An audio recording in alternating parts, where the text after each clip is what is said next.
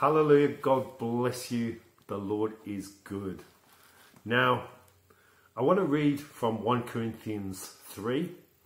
Now, the Corinthian church was getting into carnality. There was all kinds of things going wrong with it, and Paul wrote to them addressing these things. And I want to read from 1 Corinthians 3, and it says the following. And I, brethren, could not speak to you as to spiritual people, but as to carnal, as to babes in Christ. So he couldn't talk to them as mature believers, but only as babes. I fed you with milk and not with solid food, for until now you were not able to receive it, and even now you are still not able to. Okay? So you could only feed them the milk, right? Stuff for babies, not the meat, not the strong stuff of the word. And this is why I couldn't. Verse 3, for you are still carnal. They were still in the flesh. They were still being led by their flesh and not by the Spirit of the Lord. Right? For where there are envy, strife and divisions among you, are you not carnal and behaving like mere men? So there was envy, right? All these jealousies, there was fighting, there was divisions. And this was happening within the church. We're not talking about people in the world here. This is not addressed to people in the world. This was addressed to the church. And they were behaving, it says, like mere men. They weren't behaving like believers. Okay? So let's look at these things. Now, I've seen this occurring in church. I've seen this occurring at different times where people have fought over really trivial things, where there's been jealousies, where there's been divisions, where people haven't wanted to associate with others and didn't want to talk with different people and avoided them.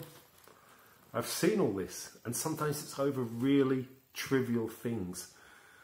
As believers, we have to rise above these things. Let's look at the first one, envy. Okay? Being jealous of others. Now, one of the ways the Lord tests your heart is, other people are going to be blessed at times. They are. Okay? Now, maybe in material things. Maybe they'll get a new car or a new house, or, their business will go really well. And you might be struggling in that area. Or maybe they've received healing in some area. Or they've been blessed with a baby and you really want to have a baby. Or they've been promoted in the Lord. They've been, put in charge of a ministry or something. Well, the thing is, if you feel yourself getting at all jealous, getting that envy in your heart, I know for myself, I make sure that I pray and bless those people. And I say, thank you. Lord, thank you so much for the blessing that you've given to that person. Just bless them. I thank you, Lord, that you bless those people with a new car. I thank you, Lord, that you bless those people with a baby.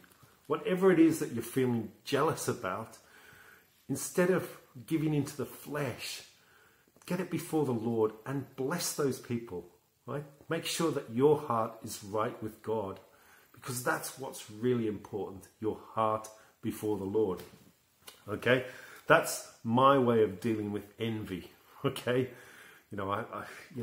Probably the only thing that I've ever been envious of is when people have gone on lovely holidays overseas, and I thought, oh gosh, I'd love to go on holiday or go to these places.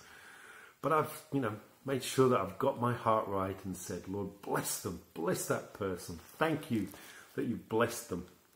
Praise the Lord. It talks about strife and divisions among you. Well, when you meet with argumentative people, you don't have to prove your point. You don't have to be right, okay? You don't have to try and change people and make them see your opinion. Sometimes you just have to walk away and say, well, bless that person.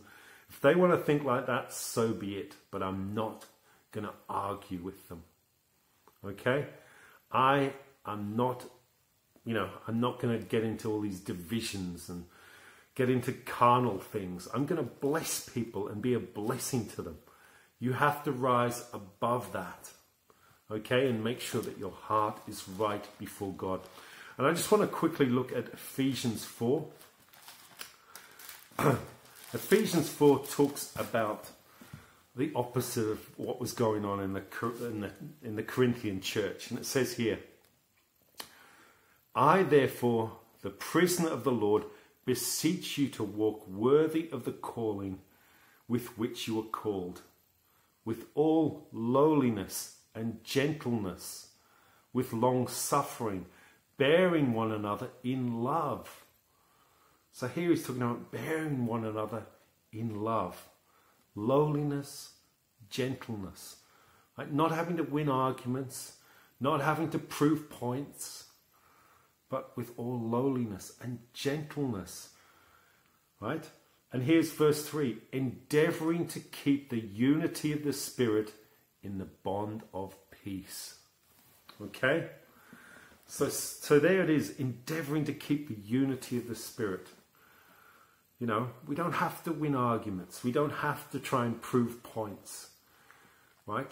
Unity is so important. I know that if somebody hasn't paid me back something that they promised to pay me back, there's times when you just say, hey, bless them, let it go. Doesn't matter if they didn't pay me back. It's better to maintain the unity. Okay? Better not to take offense. If somebody says the wrong thing about you and says all kinds of, or gossips about you, well, you bless them. You have to rise above it and keep your heart right before Almighty God. So watch out for that. Just make sure that your heart is right before the Lord and endeavor to keep the unity of the Spirit in the bond of peace. Hallelujah. God bless you.